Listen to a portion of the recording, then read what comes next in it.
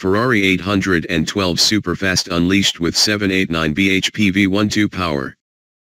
New Ferrari flagship GT car gets 20 bhp more than the F12 TDF, a top speed over 211 miles per hour and a Geneva Motor Show debut. Ferrari will use this year's Geneva Motor Show to debut its new flagship V12 supercar called the 812 Superfast, boasting the most powerful naturally aspirated V12 engine the firm has ever produced. Under the bonnet sits a 6.5-liter V12 producing 789 bhp 20 bhp more than in the F12 TDF and on par with the LaFerrari without its hybrid assistance. Maximum power is achieved at 8,500 rpm, though, the maximum torque figure of 718 Nm is recorded at 7,000 rpm. Power is sent to the rear wheels via a dual-clutch transmission. In terms of performance, the 812 Superfast ID on par with the F12 TDF covering 0 to 62 miles per hour in 2.9 seconds, with top speed touted as in excess of 211 miles per hour.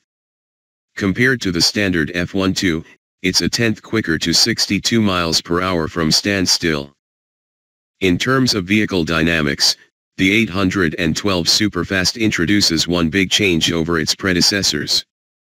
This is the first Ferrari to use the firm's new electronic power steering setup, so steering feel could be quite different to the hydraulic steering of the F12. The new Ferrari flagship also features a developed version of the four-wheel steering system introduced on the F12 TDF. Known as Virtual Short Wheelbase 2.0, Ferrari claims the revised system improves the nimbleness of the handling and stability when cornering further.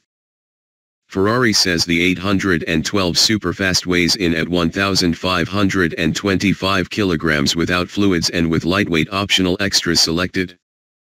The car's looks are a clear evolution of V12 Berlinetta format, a long bonnet hiding the V12 combined with a stubbier fastback coupe rear end with floating aerodynamic buttresses.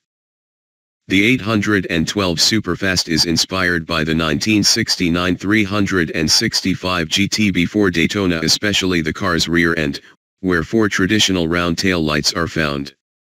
Four exhausts and a painted rear diffuser sit below the rear apron. Down the car's flanks, buckling cutaways down the doors feed into the wide front and rear arches, while at the front full LED headlights and sculpted air intakes give the 812 an aggressive face. Active aerodynamic flaps are found under the bodywork at the front too. In the cabin, Ferrari promises a sportier cockpit. New floating interior elements are paired with new sport seats and the latest Ferrari infotainment setup. No prices have been confirmed, but it should advance a little on the £240,000 price tag of the F12 it replaces.